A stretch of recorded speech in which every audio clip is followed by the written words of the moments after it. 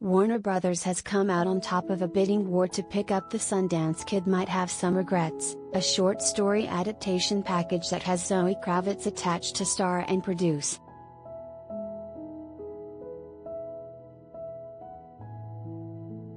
Matt Jackson of Jackson Pictures, who recently produced the Chris Pine thriller All the Old Knives, will also produce, while the company's Joanne Lee will executive produce.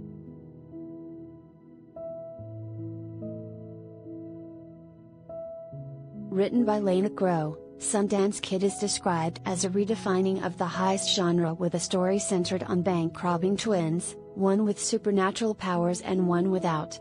One twin is named Maggie, who is the brains in the brawn with her telekinesis, super strength, language fluency, invincibility and more, while the narrator is the self-appointed face of the operation.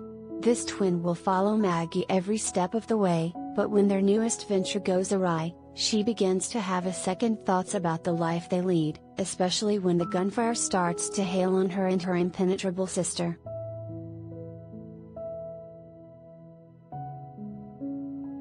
Crow is the author of the short story collection I'm Fine, But You Appear to Be Sinking, which was a Believer Book Award finalist. Her short story, Sinkhole, is set up with Jordan Peele and Issa Rae at Universal, while her debut novel, the Western-titled Fire Season, will publish this summer.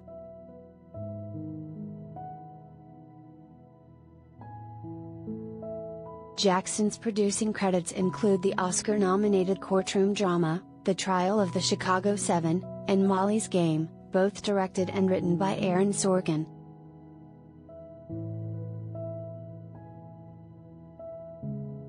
Kravitz is already in the Warner's fold thanks to her starring turn as Catwoman, aka Selina Kyle, opposite Robert Pattinson in Matt Reeves' The Batman, which has grossed just over $770 million worldwide. She also starred in Steven Soderbergh's tech thriller Kimi, made for HBO Max.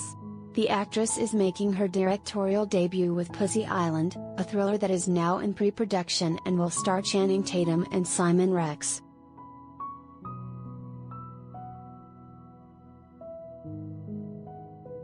Kravitz is repped by CAA, Untitled and attorney Bill Sobel.